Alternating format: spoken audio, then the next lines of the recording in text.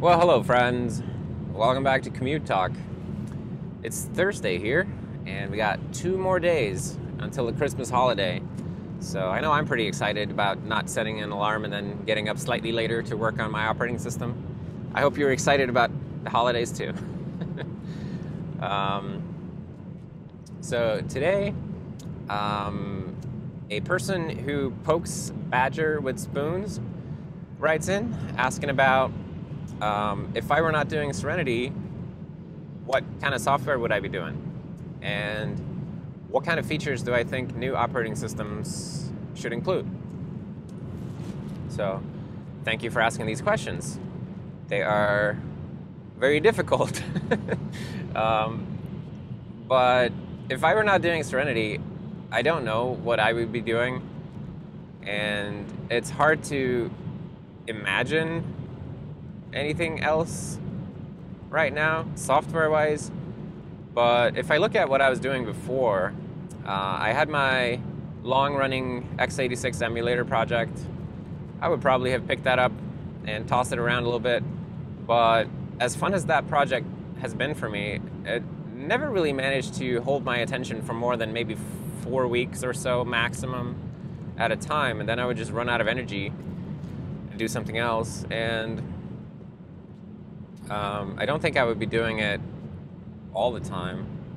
I guess probably I would be spreading myself out across a few different things.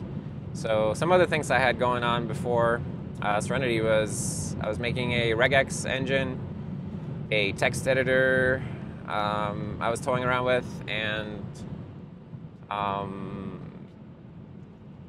also wanted to build a programming language, and I wasn't really sure which one it was going to be, if it was going to be some existing one or a new one. But I just wanted to go through this process that so many programmers have gone through already of building a toy language. Like, I never did that, so it was something that interested me. I guess I felt like I was playing catch up.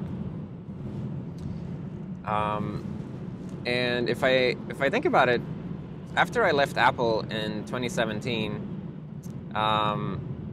I sort of got back this. I mean, it took me some time, but after a while, this childlike curiosity and wonderment about programming started coming back to me, and I started feeling like I have so much catching up to do, and that's how I got into doing a regex engine, because I just thought, oh, I bet there's so much I could learn just by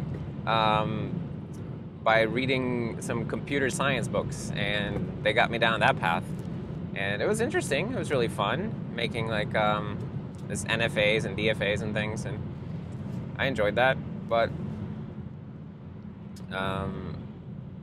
the thing I do now is, I guess, much more fitting to my personality, which is I like to build, and I like to build rapidly and wide and tall.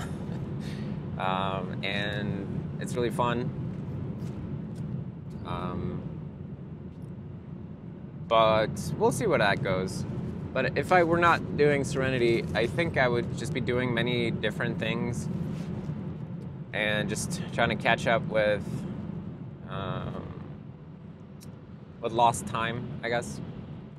And to be perfectly honest, like I've had a lot of weird hang-ups about programming in my life, about feeling insecure, about not like how I didn't have any higher education or any education in programming really, and I used to feel like, oh, everyone else knows a lot more than I do, and they have much fancier solutions, and they all know all the fancy data structures and algorithms and whatnot, and I used to feel like I have to catch up with all these people, and I have to compensate for this somehow, and I don't feel that way anymore, which is really nice, because it's something that was internally harassing me my whole life.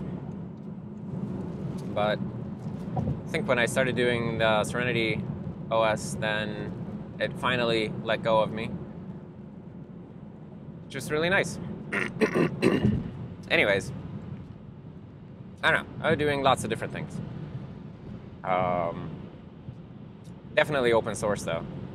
That's definitely something I like doing, and something that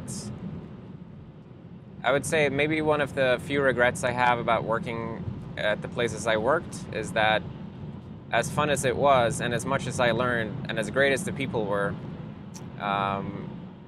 these big tech companies, they really put their foot on you when it comes to open source, like random open source contributions, spare time open source stuff. You don't have a lot of room to move around on those subjects, and it's really sad, and it really kills the creativity in a lot of people, myself included, I think. But I don't want to blame it either, because I wasn't that motivated to do my any open source stuff in those years. But maybe that was because I knew that even if I were motivated and started doing something, it couldn't go anywhere. I don't know. It's a sad thing, and I wish these companies would change their minds about a lot of things. Anyways, then the other part of your question was, what kind of features do I think new operating systems should have? And that's a very open and interesting question, I guess. And I don't want to pretend to be an expert on operating systems, because I'm really not. I'm more of a very interested amateur who's trying to learn more about this stuff by like replicating it and like understanding it as I go. So I have far more experience using operating systems than I have building or designing them. But even so, I guess I can still answer the question, what I personally think. But that doesn't mean that these are good or mature or reasonable ideas. So something that I personally care a lot about is memory usage. And I don't remember where it started for me, but it always felt to me like memory usage is like the underdog metric of performance metrics. People always care about speed, and to an extent, people also nowadays care about power usage. And even before, when people didn't care about power usage at all, although they would still worry about thermals, but power usage just came on the scene and just like elbowed out memory usage, and like took its place as number 2, I would say. Memory usage just can't get his day in the sun, and to me, there's something about memory usage that just speaks to me. Like, and I was obsessed with memory usage in all the projects that I worked on. It was my primary area of focus in WebKit and Safari for many years, and both on iOS and macOS. It's something I'm intimately familiar with, and get very passionate about memory usage. So where am I going with that? Well, I think for me, new operating systems, I really think that they should include as many facilities as possible for analyzing and understanding memory usage, and then reducing it and making it more effective, and just tools to help programmers make better use of memory, and tools for programs to communicate more to the operating system what it's doing with memory, what his memory usage profile is, and all kinds of things in that area. And like lately, that I've been adding the purgeable memory feature to Serenity, for example. It's been really, really exciting, because it's a feature that I really love. I really loved as a user for many years, and just getting to sit down and implement it has been super exciting, because it has forced me to start thinking about how does this actually work. and and of course I'm definitely not trying to replicate the exact mechanism from any other system, but rather just the spirit of it, of course. But I think that it's such an interesting feature, and I just know that this idea has sibling ideas or cousin ideas that are waiting to be discovered, because it's just such a simple, brilliant little thing, and there has to be more things like it just waiting for us to think of them. And I guess I would like to see new operating systems explore ideas in that direction. These days, everyone gets so excited about performance and multi-threading and multi-everything, parallelism, GPUs, blah, blah, blah. And I'm not saying there's anything wrong with those things. It's just I like memory usage. I like it a lot. And I don't know why I haven't built more tools for it in Serenity. I think it's coming. It's just this thing where I just needed to take a break from memory usage for a while, just to get my bearings. Just like I needed to take a break from browsers for a while, and then I one day just started doing a browser engine. And now lately, I've been starting to feel like it'd be fun to do some memory stuff. So I think that that's a very good feature. And then I really have to express my fondness, I guess, for the OpenBSD project. I think that they do a lot of really interesting work that I think new operating systems should take note of. I've been implementing some of their mitigation techniques in Serenity lately, and I'm very happy with them so far. And I was just watching a talk by Theo Derat yesterday about Pledge in OpenBSD, and I think that's just such a genius thing. It's so simple, and it's just like this little tweak to the Unix model that just cuts down the attack surface dramatically and makes programs better. And I think new operating systems should follow their lead and implement the same thing. I definitely intend to implement Pledge or something Pledge-like in Serenity. And just this, I guess this whole mentality of like proactive mitigations where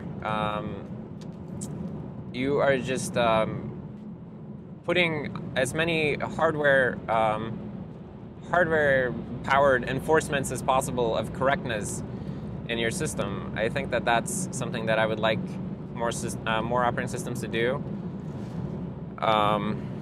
Like whenever stuff is enforced, I think that's really good. And I mean that's kind of an obvious thing these days, but I like that type of stuff. And I'm not a security person by any means. I'm not security minded. I just I appreciate the enforcement of correctness, I guess. And I think I would find it very hard to get excited about security in any real way. I've tried for many years and it just doesn't happen. But if I think about correctness and enforcing correctness and like deterministically crashing things that are behaving incorrectly, now that gets me excited.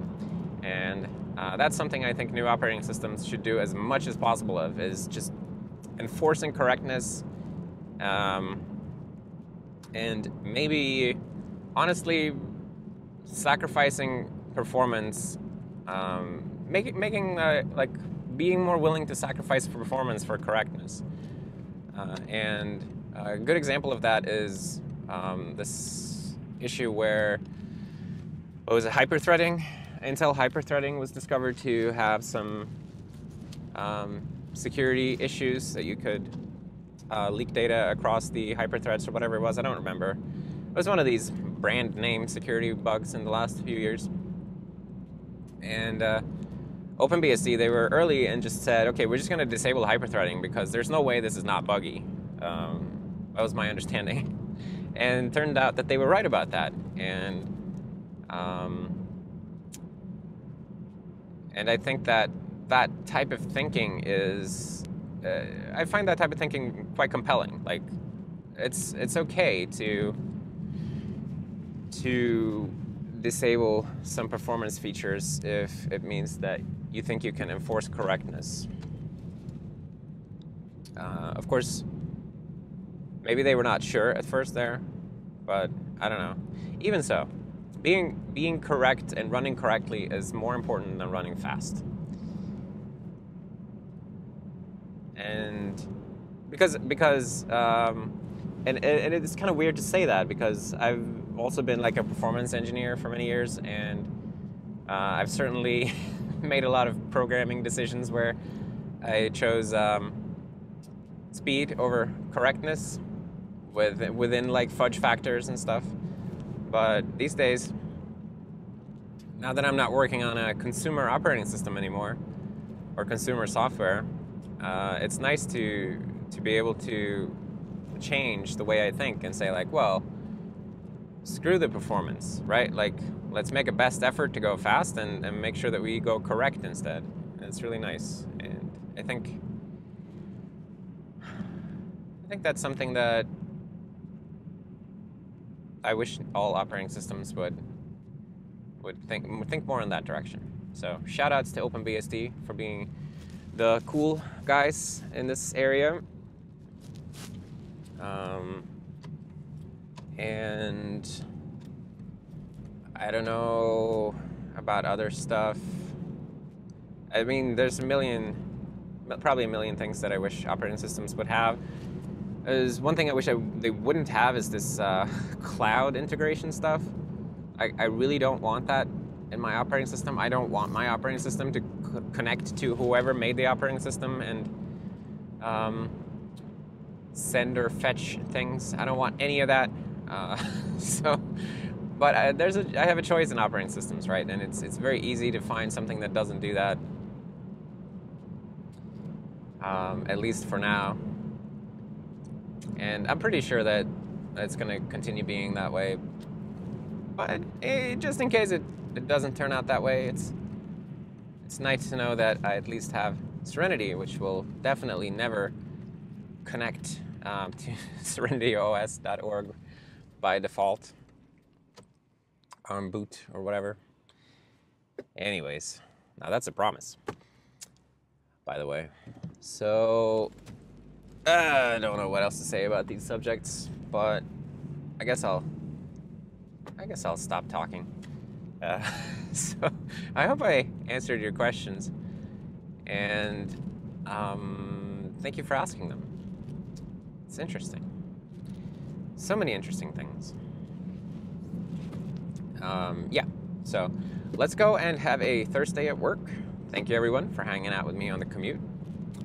And I hope you have a great day, and I will see you next time. Bye.